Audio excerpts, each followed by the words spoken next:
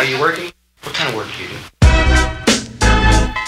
Welcome to the Philly EDC Holster Clinic, where Kydex craftsmen from across America and beyond are sending in their holsters for us to give them our honest feedback about what could be better, what could be improved, and what they're doing right.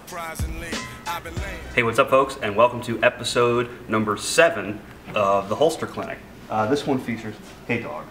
This one features somebody that I've been following on Instagram for a while, and I was actually really looking forward to getting my hands on one of these and checking it out in person. These are from Josh over at SIK Kydex Holsters, that's SIK.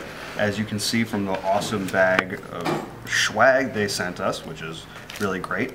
Yeah, you can check them out at wepleadthesecond.com.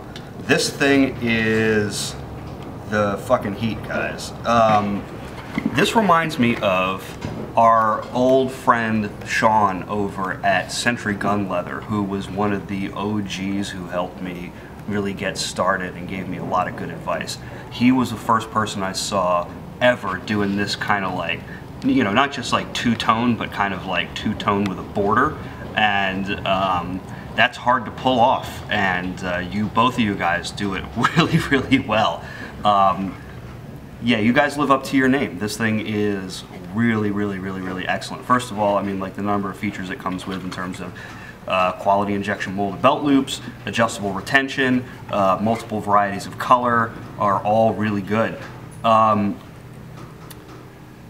looked at your website, and given the amount of labor that unless you have a machine cutting these, which I don't imagine you do, the amount of labor to, I mean, can you zoom in and see how clean the sanding is inside of these sharp cuts?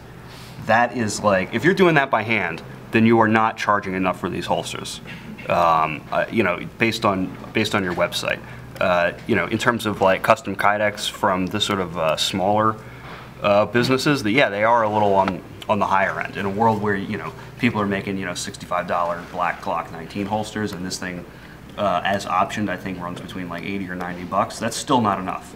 And if somebody complains to you that that's too much money, then they have no idea how much time something like this takes, and you don't need to listen to them anyway. Like, this is insane. I don't know how you're making money on these at the price, considering how much labor this must be. Like, this is fantastic, dude. This is you're selling yourself short. Yeah, I'm very impressed by this, and I would recommend something like this to anyone. I just wanted to give you one small piece of feedback, and that is, while it works really aesthetically well with what you're doing, and I think it like is very unique and identifying, cuts this sharp. These holsters need to flex. They need to flex to let the gun in and out, and they need to flex during normal use. A cut like that absorbs the stress rather than passing it to the eyelets.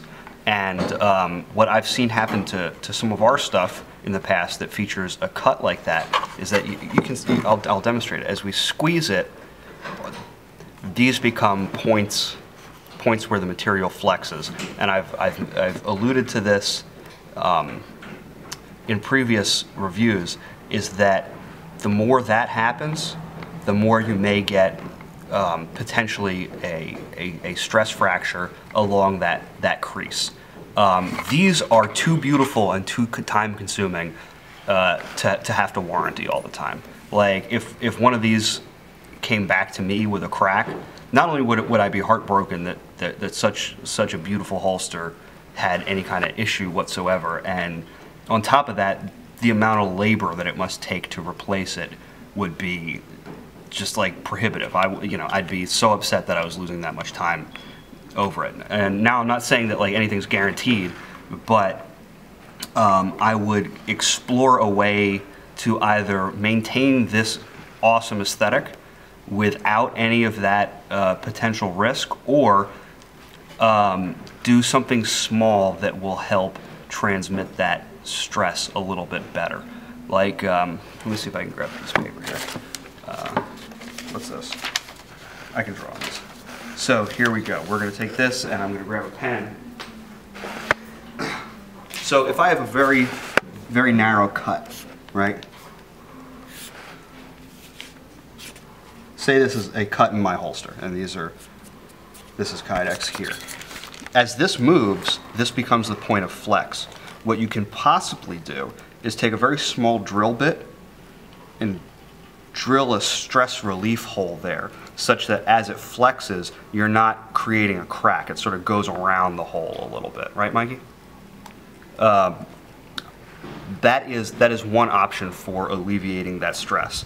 Now, if you do it small enough and precisely enough, you can maintain that aesthetic, hopefully, and not create a situation where what is a precise cut turns into a crack over a long period of time.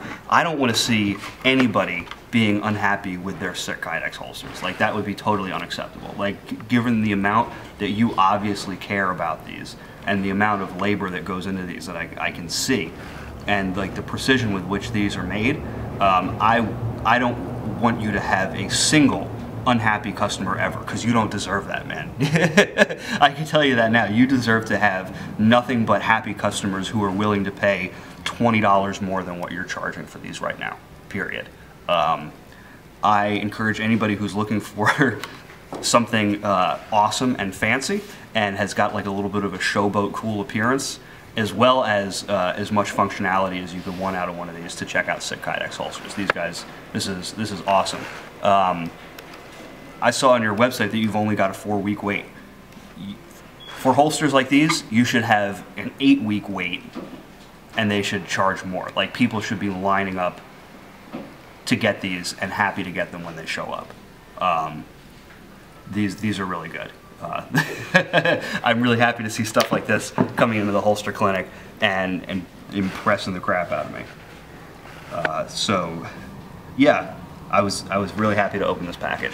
So yeah, man, you should charge more for these because they're absolutely awesome. And everybody who shops at your store should be happy to pay that price and happy to wait even longer for this kind of quality. So good luck to you, man, and I can't wait to see what you do next.